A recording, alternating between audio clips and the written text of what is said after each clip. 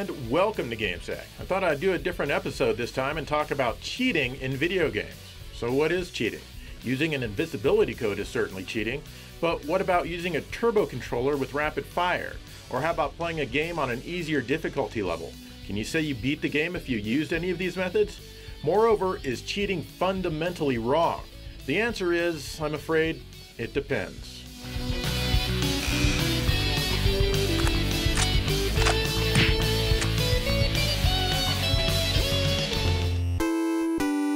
The first kind of cheating that I'd like to look at are built-in codes. These are codes that are purposely put into the game by the developer. One of the most famous examples is the Konami code. For example, in Contra, if you press up, up, down, down, left, right, BA start, you get 30 lives per continue in a single-player game, making it much easier to finish. Obviously, it takes much more skill to beat the game with the default 3 lives per continue. There are many similar codes in games, especially in the 8-bit era, all the way up to the 32-bit era, and they were often published in video game magazines. These days, websites like GameFAQs are good searchable places to find codes for games. Some codes, like in Space Harrier, offered a continue feature and it was even printed in the manual. Is that cheating since it was officially sanctioned in the included manual even though it doesn't have an actual continue screen? What's interesting about this game is that it has 2 different types of continue. The first one is in the manual like I mentioned. The second one is basically the Konami code. You have to press up, up, down, down, left, right, down, up before the music stops playing on the game over screen. The code that was published in the manual will let you continue 3 times, but this one will let you continue up to 9 times. There are also codes for invincibility in many games where you can just literally walk through the game without getting damaged by an enemy, or codes to get all of your weapons and shooters without having to work to gather them all up. And of course, level selects, which let you start at any level you like instead of at the very beginning. Many codes like these were implemented to make the game easier for testing and debugging and were often removed before the game was released. Sometimes the developer forgets to remove them or purposely leaves them in there for the players to find. The Konami code became so well known that some games will actually give you undesirable results if you try to enter it, like Gradius 3, or Gradius, I don't know. If you pause the game and enter the code, you immediately die. That'll teach you cheater.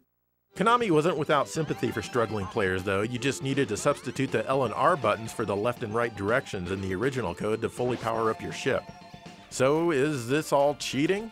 Well, yeah, of course it is. These codes aren't meant to be used during regular gameplay, however they are included by the developer, so it's not a malicious form of cheating in my opinion. But say you used one of these codes to make it all the way through the entire game. Can you brag to the other kids on the playground the next day that you beat the game? I'll be honest, I've done that when I was younger. Nobody questioned it, but I knew. It's definitely a hollow victory. But for me, it was a way to see further into the game. I like to see everything that the game offers. But I've never used a code on a game without giving it several real attempts first. If a game doesn't make me want to try again and again to get better, I'll see if there's a code that can help. My favorite kinds of codes are those for sound tests if the game doesn't straight up offer that feature in the options menu, because I love me some video game music. How do you feel about level select codes? Is that cheating? How about games with passwords? Isn't that basically the same thing? You're starting over on the level where you died, assuming that you used the level select code for that purpose. Many games like Castlevania 3 feature passwords so that you can start where you left off on the same level with the characters you've obtained so far. However, passwords are a bit more personal. You have to earn them, or at least you're supposed to.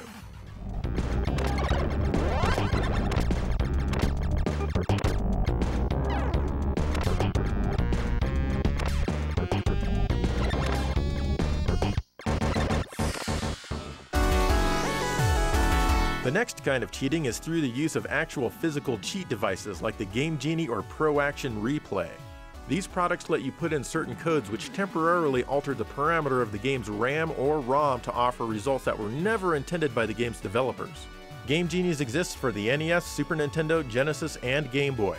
The Pro Action Replay line offers similar results and is argued to be even more powerful in what it can do and has products available even for the PlayStation and the Saturn.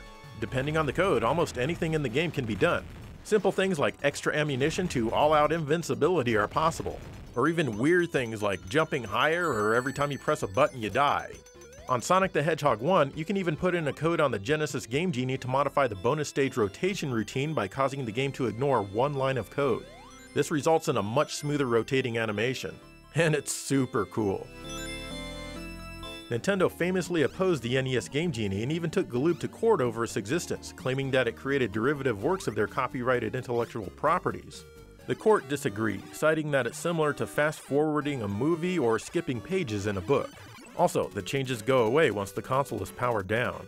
The NES Game Genie is bad though, as it can ruin the cartridge port on your system in short order, and it doesn't work well with a top loader. I'm not actually about to put this in my system, but I can show you what it looks like by running a Game Genie ROM on a flash cartridge here.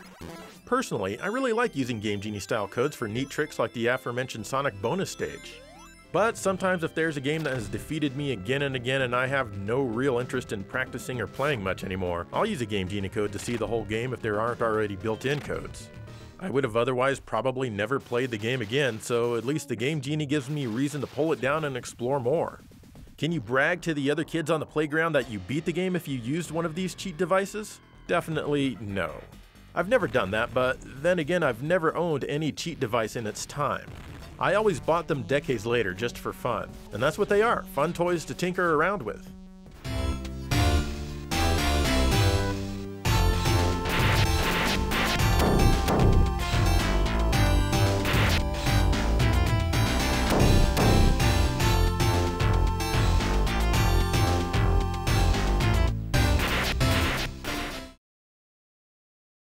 You may be wondering why I keep talking about bragging to the other kids on the playground about beating a game. It's actually one of the few examples I can think of where other people might be impressed or care that I actually beat a game. Not that I'm trying to diss streamers or speedrunners or anything, what they do is actually very, very impressive. It's just that for the average gamer, I don't think it's a huge bragging point. Anyway, let's talk about controllers for a bit. I think this is kind of a gray area when it comes to cheating.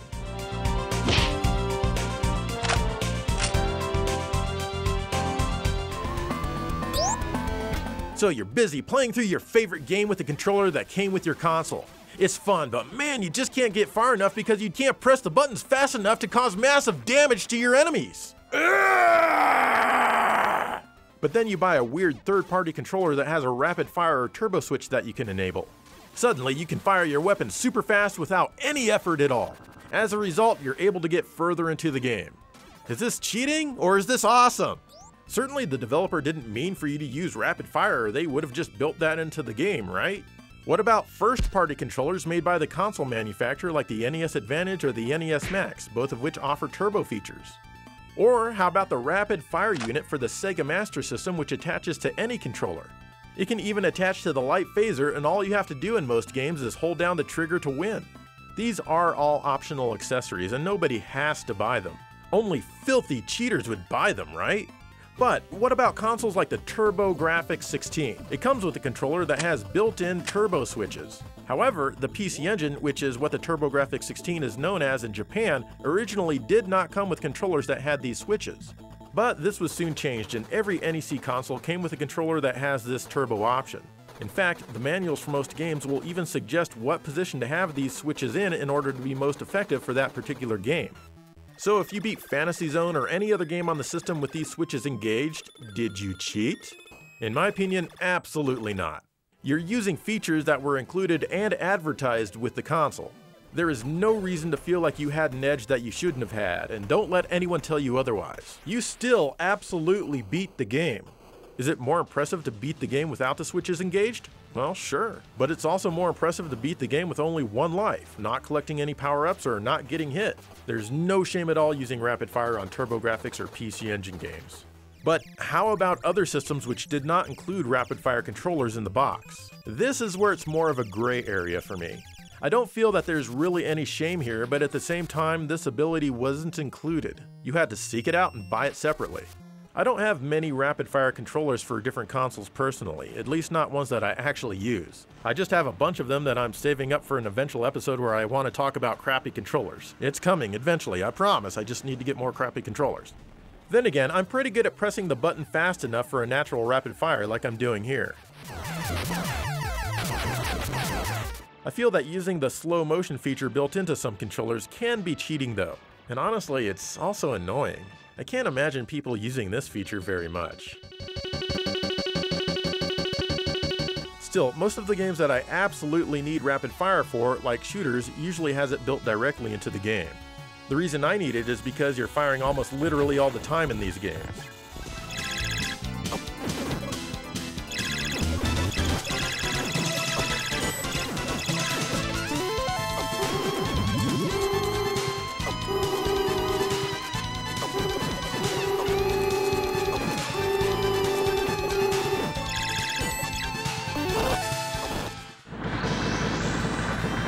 How about games with adjustable difficulty?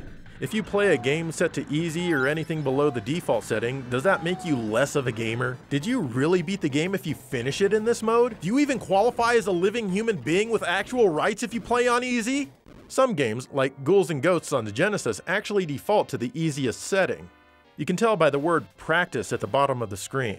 Rarely have I ever seen anyone play this without that word boldly emblazoned at the bottom of the screen for the entire world to see. When I first got this game 60 years ago in 1989, I played on practice. In fact, that's how I learned to play it. This, combined with a hidden invincibility feature I saw in a game magazine, really allowed me to learn the ins and outs of the game. It was several years before I tried the professional mode. Now I can just walk through this game with ease on professional. I don't feel that there's anything wrong with playing on practice though. It does scale things back and helps you learn the stage layout and some enemy patterns. And this can be said about almost any other game with difficulty settings. Pick one that's comfortable for you, but I'd recommend you try whatever the default mode is the first few times you play it. If you finish the game with it set to easy, then you can say you beat it. There's no shame in that, in my opinion. Of course, some games won't let you beat them on easy, which personally I think is kind of lame. If that's what the developers want to do, why even bother including an easy mode in the first place? I'd honestly rather not have any mode where I can't go through the entire game.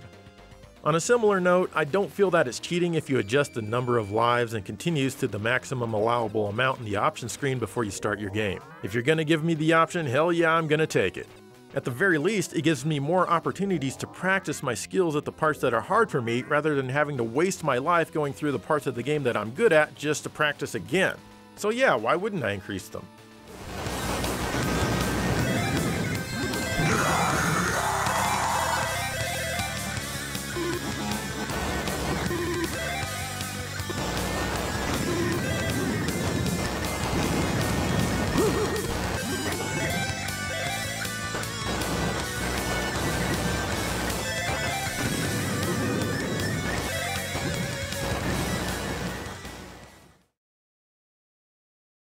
Have you noticed that I'm asking a ton of rhetorical questions in this episode? Should I ask more? Should I ask fewer? Why am I asking so many questions instead of just giving my own opinion? Am I afraid to commit to an answer? Why did I come on camera just for this part? Will someone add up the total number of questions I ask in this episode? Will I even get back to this episode? Is this even real life?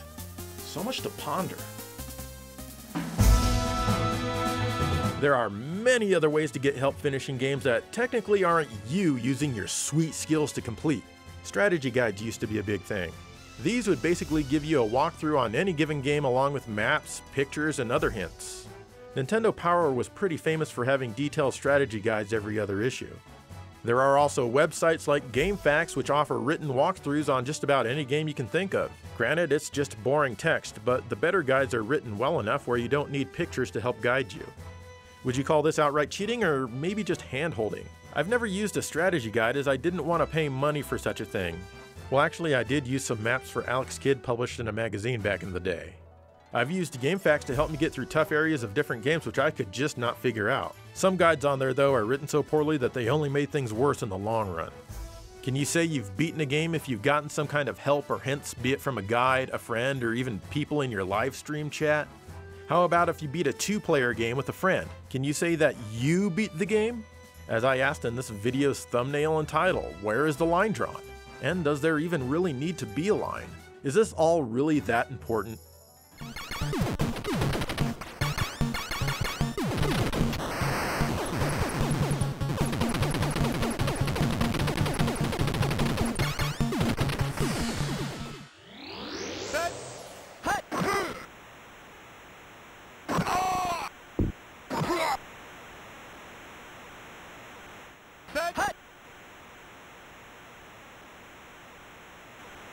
The last area of cheating I want to look at is something that doesn't go all the way back to the days of 8-bit gaming. Things like save states exist in emulators and on modern console flash cartridges.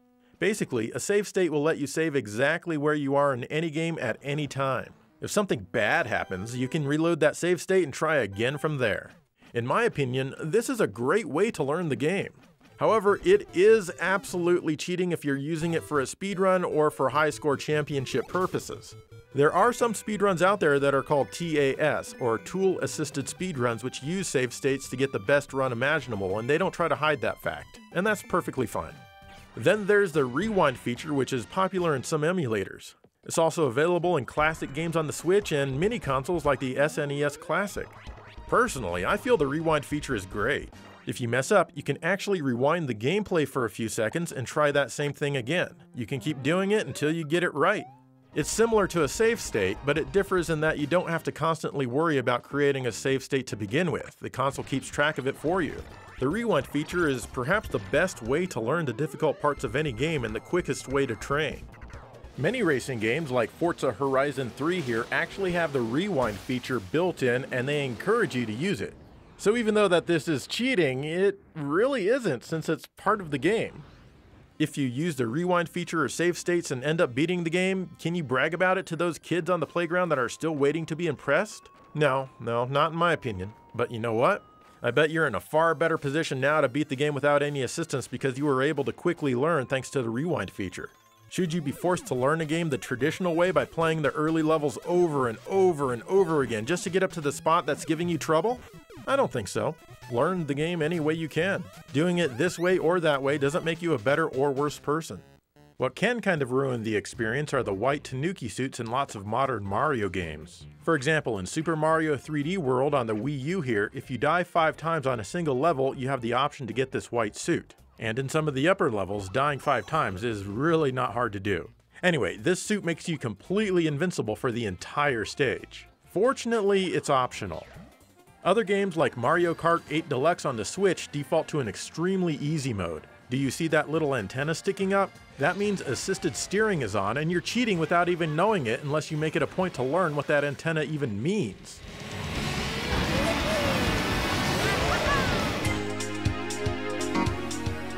Of course, there are still many different kinds of cheating, like paying Chinese companies to level up your character in an MMORPG while you sleep. I don't play those types of games at all. There's also some hacking methods so you get tons of headshots in first-person shooter games. Overall though, I feel like any kind of cheating in any online game is bad and malicious. I can certainly understand why such players have their accounts banned, and they 100% deserve it. Aside from that, do I feel that cheating in games is a bad thing? No, absolutely not. Just as long as you're having fun, that's all that matters. I never really care that much when someone says that they beat a video game.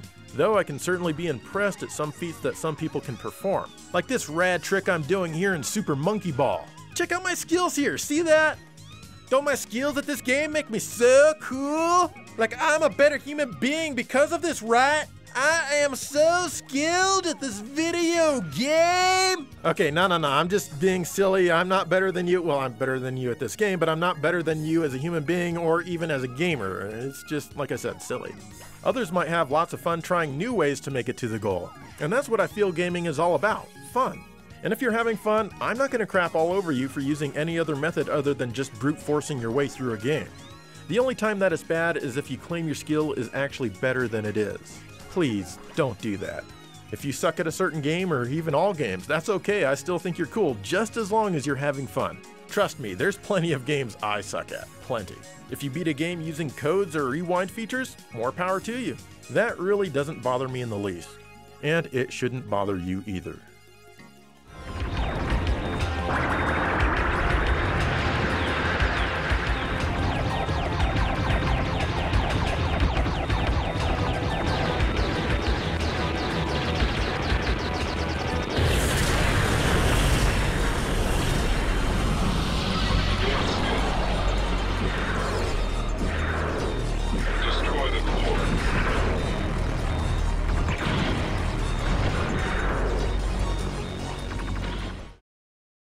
So those are my thoughts on cheating, and honestly, I don't think it's that big of a deal, at least outside of competitive gameplay.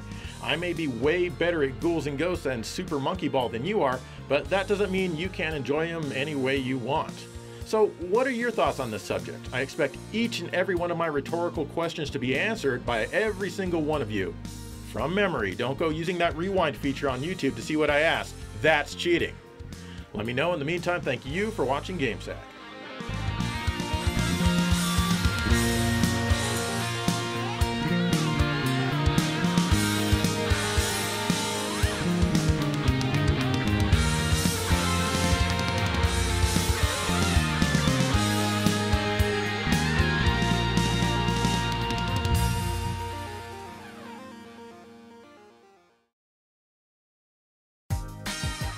You know, I really want to beat Metal Storm on the NES, but I'm not very good at it, and I don't want to look up Game Genie codes and have to punch them in and then press buttons all the way through the game.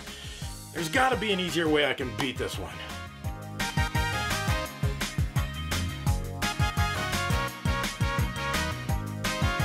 Oh yes, and done! I found a long play on YouTube, marking this one off as a game I beat. What game should I beat next?